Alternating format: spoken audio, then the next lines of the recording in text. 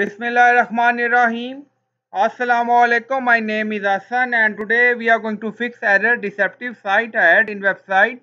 Before starting work, it's my request, please subscribe my channel. Thank you. Now back to our work.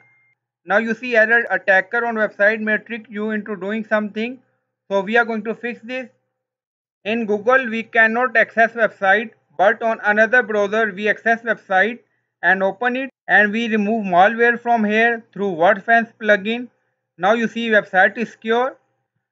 Now we will request Google to remove error on our website. So in Google Chrome, search Google Search Console. So click on it. Now click on Start Now. Now you see Welcome to Google Search Console, and you see two options, domain and URL prefix. So add your URL here. So this is our domain, and then click on continue. Now checking verification. Now you see pop up verify ownership. So this is our domain. So first download this file and then upload in your hosting. Now click on save. So file download done. Now you can upload this file to your hosting. So you can log in your hosting and upload this file in your website folder. But I am using file manager currently. So this is our file manager. So upload file. Select. So this is file. So click on it. And now uploading. Now file upload done. Here you see. So back to Google Search Console. Now click on verify. Now checking verification. Now you see ownership verified, verification method HTML file. So you can upload this file in your hosting in website folder. Now click on go to property. Now you see security issue, one issue detected. So click on full report to check.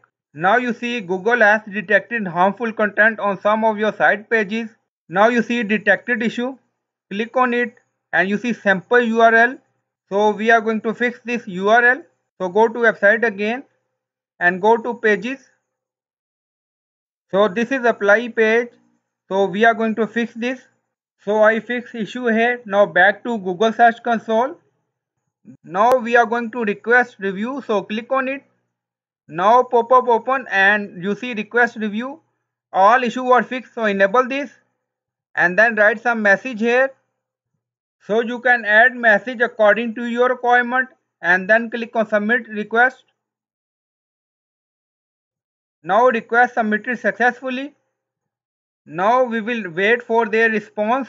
So you can download HTML file and upload in your hosting and then request review after fixing issue.